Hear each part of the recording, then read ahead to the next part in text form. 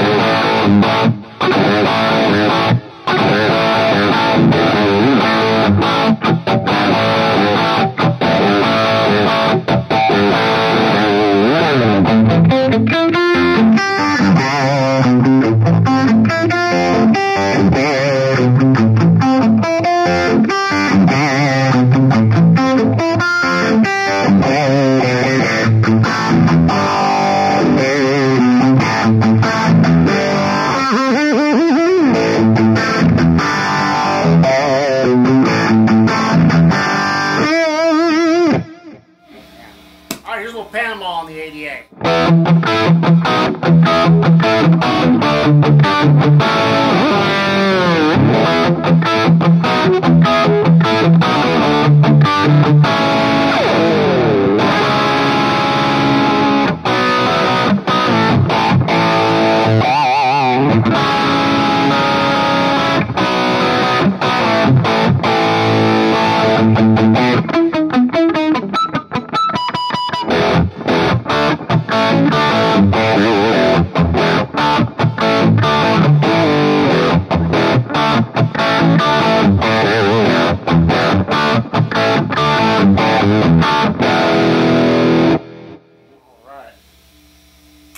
And finally,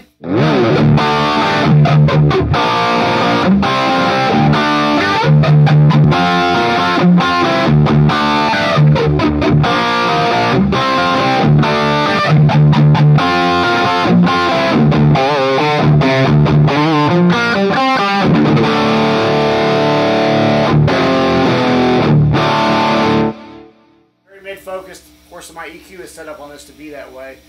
It was set up for a live performance, so it's a much different sound if you do that, and that's something that I had trouble with the 5150 is that you have to really crank the mids to get it to cut.